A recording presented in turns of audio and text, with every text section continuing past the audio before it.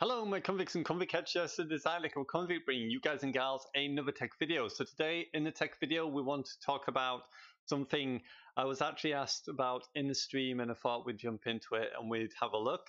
I don't really need this headset, and I don't know why I put it on for because I don't need a microphone from it. So today I want to talk a little bit about Netduma R2, the new update, the R2 3.0.205 update. It's a brand new update that's just come out, and someone asked me while I was live streaming today, we're doing Apex Legends, so let's jump over there and let's have a look. So let's swap over. So here we are, we're on the page. You can see here where you can do the connection test.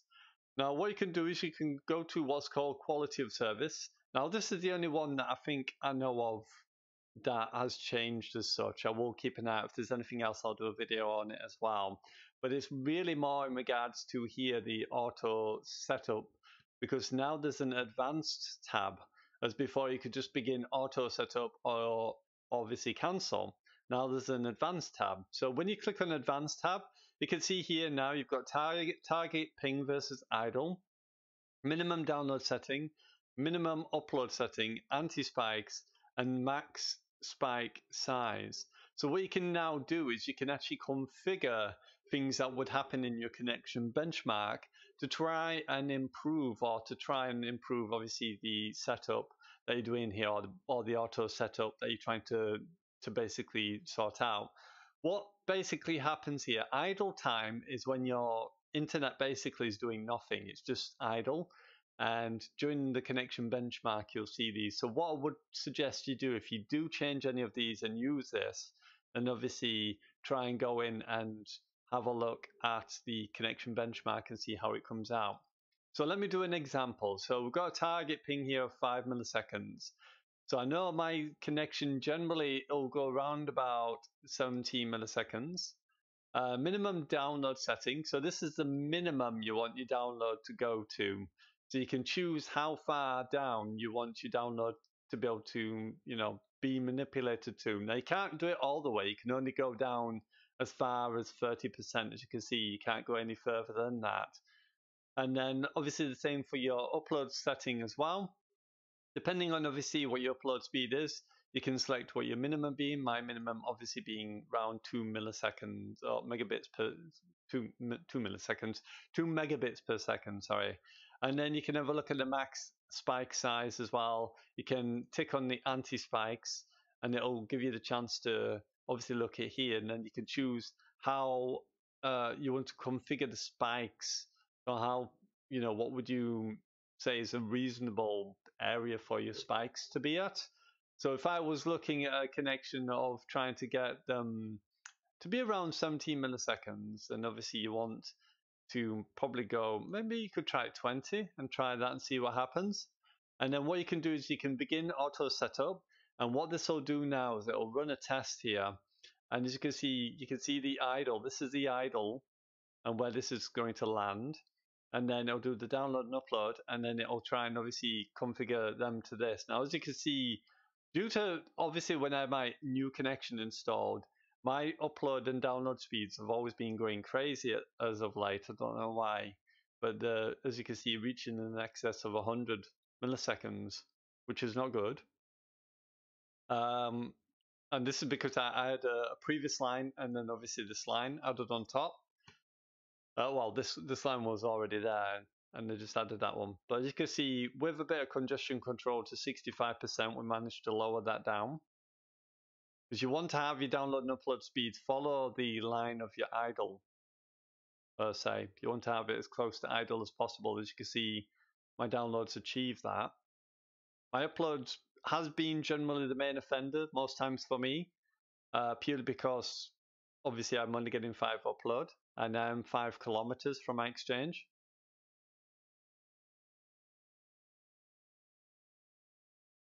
But I was getting bad ping times yesterday. Unfortunately, a bit of a bad luck. We had a weird thing. The telephone lines are being cut out over the weekend, and they've managed to fix the line, which I did yesterday. And then I was getting 40 download, 5 upload, and a ping of 15 or 14 or 13, which I did in a video. You can go check it out. I've phoned them up today saying, why is it gone back up? You know, why is it dropped again and gone back down and I'm not getting 15 ping?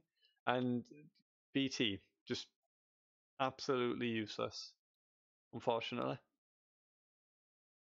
Instead of just wanting to say, oh, we don't know why, apparently. But I'm watching you, BT.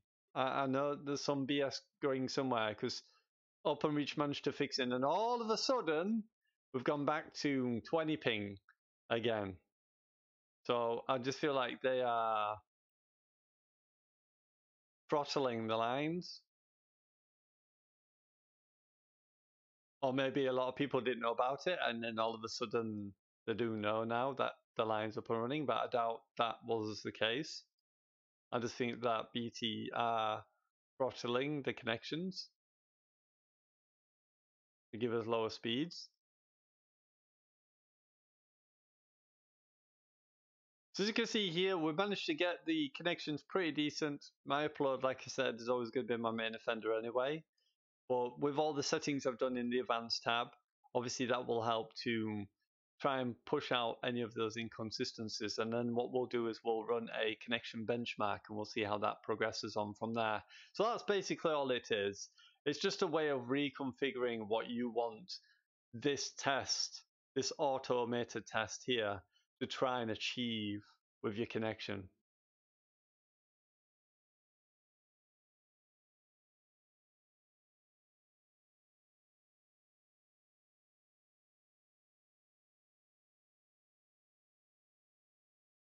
Okay, so that's saying that that's completed, and you can see my download 71.99% for upload speed, which is fine. And then obviously you can go and do a connection benchmark test, and you can test out the connection benchmark here and just see what happens. So let's see if that makes any difference, what kind of difference that makes to the connection. So you can see what my upload speed is. I'm actually getting more than 5 upload, or it looks like it was in the region of 5 upload. Download obviously is where it should be, which is good. So let's see how this helps with the ping test. So I said not to ping above 20 milliseconds, and it has achieved that, as you can see.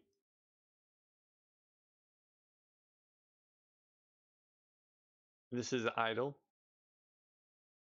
So obviously it can probably only achieve what your connection can physically work at. Obviously, like anything, it's not gonna definitely completely rule out anything on there. But as you can see, it has improved the download speeds. The download's more or less the same as the idle on there, 17, 18, and then 24 for the upload. So you could probably try and reconfigure it again and to see, but I feel like it's met the criteria of what I've asked it for, because obviously I asked it to try and keep it around 20 milliseconds. But that's basically all it is. It's another way of reconfiguring your auto setup here, so you can obviously determine what you want it to be on there. So you can see target ping versus idle, and then anti-spikes. It's gone back. It has gone back to what it is. If I bring this,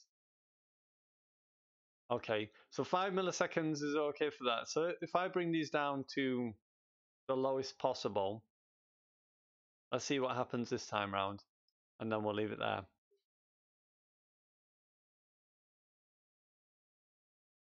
But that's basically all it is. It's just another way of doing this auto setup. It gives you the opportunity to choose yourself what you want to try and configure for.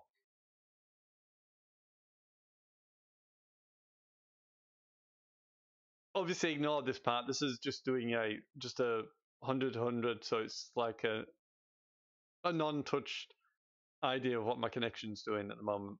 And as you can see, it's pretty bad.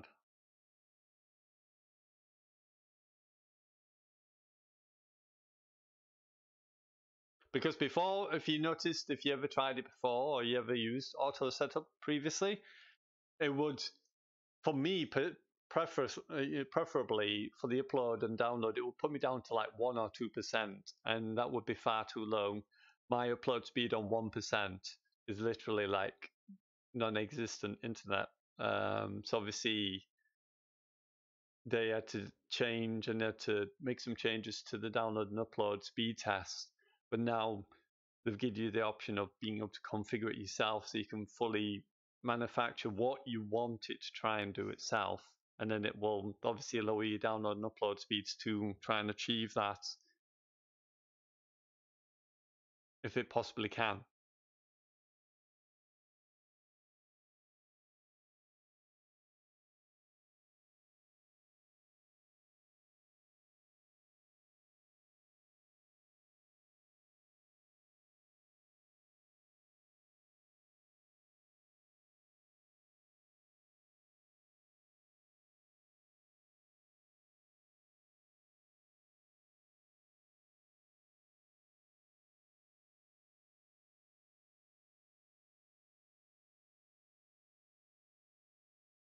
So as you can see, this is kind of where you want it to be. You want the download and upload to be as close to idle as possible.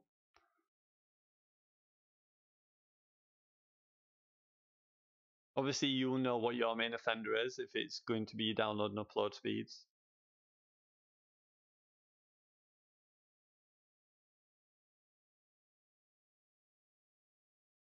Now, it normally does the test around, for me, does it run about 7-8 times, and then it'll save settings for there.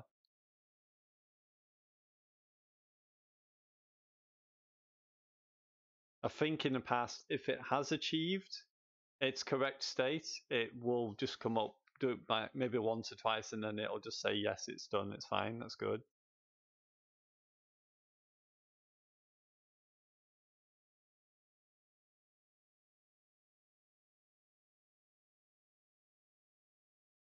Okay, so it's saying that that's good enough, 30%, so you can save those settings again. As you can see, it's giving me 1.5 upload and 10.5 for download. We'll just run the connection test just one more time, and then we'll leave it there. So basically, all it is idle is where you want idle to be, you download and upload where you want it to realistically aim for, and anti-spike, and obviously how far or how much of an anti-spike you would like to have. You've kind of got to be realistic with it. Don't try and do what I'm doing here. This is just a random test of me saying, is it possible to bring things down or any lower? You can try it out for yourself and see if it works. If it does, then by all means, you can use that. But you want to be kind of more realistic. If you know roughly what your connection's like, you want to try and obviously keep it to the right setting on there. Because as you can see, it brings your download and upload speeds right down in order to try and achieve what you've asked it to do.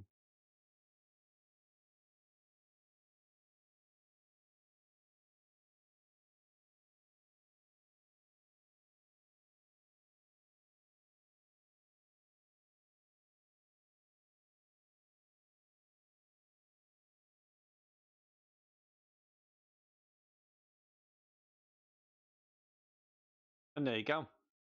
So as you can see here, my download and my upload speed are perfect. This is where you want them to be.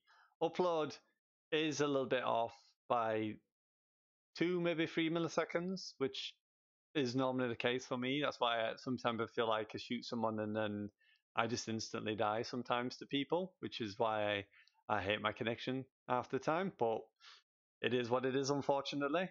So as you can see, that 1792, 1922, and 1781, if I go back here to what it was previously, which is 18, 24, and 17, yep, and then it's 17, 19, and 17. So it has improved, because obviously before it was 24 and that was 18, which is a lot of milliseconds difference between what I'm seeing and what's happening. And then obviously this is very much closer to where it wants to be in terms of the connection on there. So I'm doing this video obviously to help people out.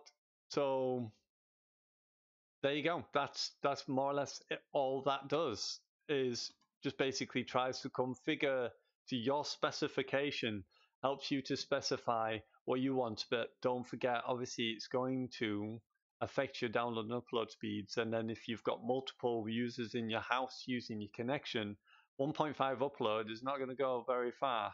And obviously download speed as well. So you do want to try and think how much download, how much upload can I sacrifice before obviously running these kind of tests. But that's more or less all it does. It's just an auto configuration tool, which then you can use in conjunction with your connection benchmark to try and get your connection to be as best as possible. Anyway, there you go. So that's all I can see that's changed in the R2 3.0.205 update. Hopefully this helps you out. If you've got any problems, let me know in the comments below. If you enjoyed this video, please do give it a like. Subscribe if you're new and hit that notification bell because it really does help me obviously to continue what I'm doing. I also live stream every single day, 10:30 till 2:30 on Monday to Friday. That is Monday to Friday, not Saturday, Sundays, weekends. Because weekends I take off to spend time with my son who's autistic. But Monday to Friday, 10:30 till 2:30. I live stream every single day unless there's any issues or any holidays with school and stuff like that. But hopefully this helps out. And also, I will link in the description below as well the Discord, which you can go to and join Discord if you wish. It is free to do so, and we do spend a fair amount of time in Discord, and you can meet obviously a lot of the supporters that are in there, a lot of the convicts and convicts obviously who help support the channel and do what we do. So if this helps you out, like I said, don't forget to like and subscribe, and yeah. It is I, the Kappa Convict, signing out. As always, I salute you, I convicts and convicts, and I'll see you soon in another video. If you're wondering why I'm looking over here, I've got two monitors, so I'm just about to end a call. Anyway, bye for now.